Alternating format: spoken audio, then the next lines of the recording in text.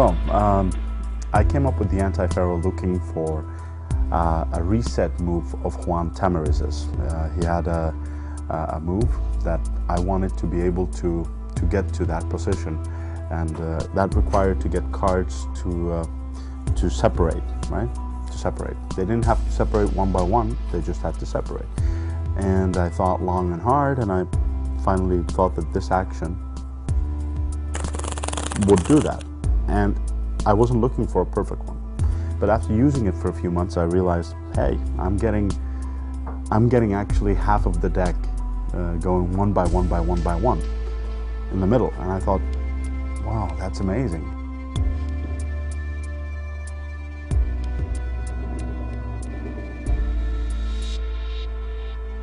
It's difficult, but I do have some pointers that will make it a little bit easier and speed up the learning process by a few years.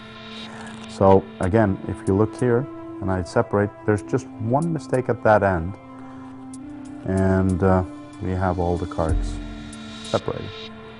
If the anti-faro didn't have to be 100% perfect, there'd be a lot more applications for it. And some people are working just on that it's enough if you get like 2/3 of the deck. Like my Triumph. Right. It doesn't make any sense. You might as well do so many other Triumphs, but it's very, very interesting. So I'm glad that I'm very happy that there are guys like you who, despite my beliefs that it's a fairly useless move, are proving me wrong. That's very, very nice. I mean, it's I just came up with it. I didn't see the potential of it, but it's very nice to see that there are guys out there who are willing to not only put their time and effort into it, but find it pleasant and come up with applications. Yeah, that's great. So that's a nice lesson for all the move monkeys out there that say, you know, this is pointless. Maybe you can't find the point for it, but someone will, you know. That's a very good point. I decided to actually come up with some tricks that didn't require you to do a perfect anti-faro, but use the anti-faro almost as a part of the effect. So the idea of being able to unshuffle cards with this type of technique. It's a trick that actually works with the anti-faro. Very good, Paul. Anyone who ever does this are bound to get mistakes. Even if you found the most perfect deck, you're bound to make a mistake or two. And they're acceptable. They're okay.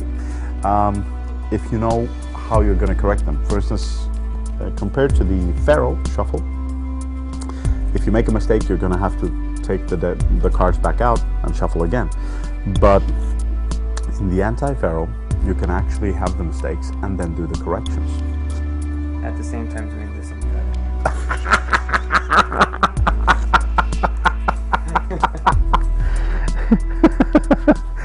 Oh my God. So yeah, so one thing that I would want to, from just learning from doing it, is that I never knew how to fix the mistakes, right, until I met you. So I knew that there was no option for it. I had to do it perfectly. So I tried to come up with ways of how I could get the bottom and the top, because that was giving me the most trouble.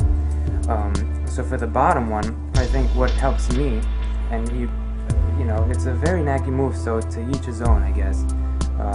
But what helped me